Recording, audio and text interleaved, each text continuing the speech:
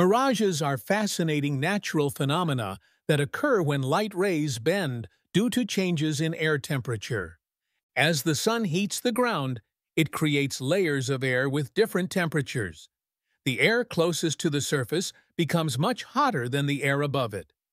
When light travels through these different temperature layers, it bends or refracts, similar to how light bends when passing through water.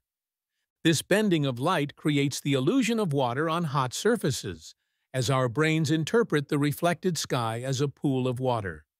What we perceive as water is actually the sky's reflection, bent by the hot air and redirected to our eyes. Mirages don't just occur in hot conditions.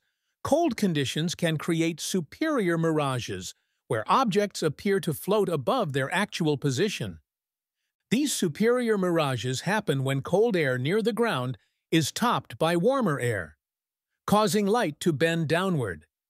This effect can make distant objects like ships appear to float above the horizon, creating the famous Fata Morgana mirage. Mirages are temporary illusions that change with temperature conditions, appearing strongest during the hottest parts of the day. Understanding mirages reminds us that what we see isn't always reality, but rather our brain's interpretation of light behavior.